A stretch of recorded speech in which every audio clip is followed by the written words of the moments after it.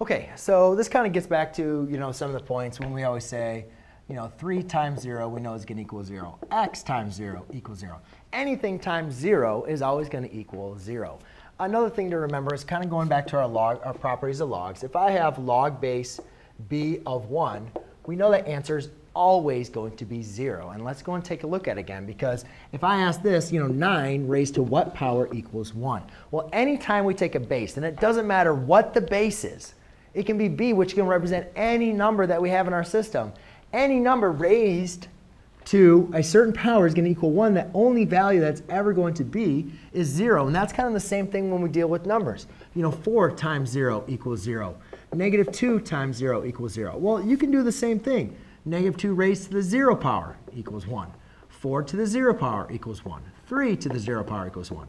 X to the 0 power equals 1. So anytime you're evaluating a logarithm, no matter what the base is, if you're logarithming for the value of 1, then you know the answer is going to be 0. Thanks.